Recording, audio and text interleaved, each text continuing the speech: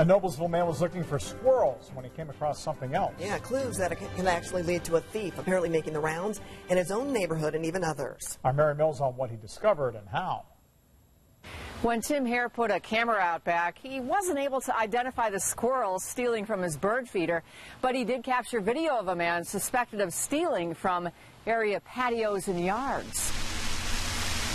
It's a quiet subdivision in Noblesville where the only thieves Tim Hare has encountered are the squirrels stealing from his bird feeder.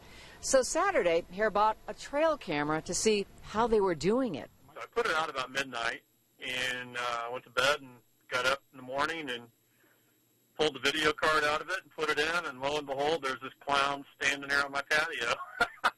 A guy with a basket or bucket, and like the squirrels, seemingly intrigued with the bird feeder.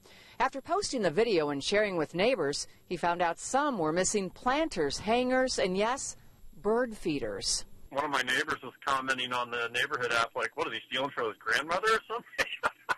Neighbor Charles Harris agrees it's very odd.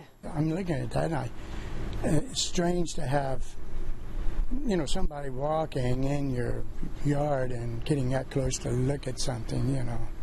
And from the chatter on next door, it seems he's been making the rounds in adjacent neighborhoods like this one, with one woman noting a planter with flowers was stolen this weekend. So far, police have taken 3 reports that seem to be linked. I mean, more concerning than, you know, what he's taking is what he's actually doing. You know, he's out there wandering around, you know, 3 in the morning. I mean, if he's that brave doing that, what else is he going to do? Hare says he just hopes someone recognizes the guy so he can be caught. As for the squirrels, they're still cleaning things out. Mary Mills, Channel 13 Eyewitness News.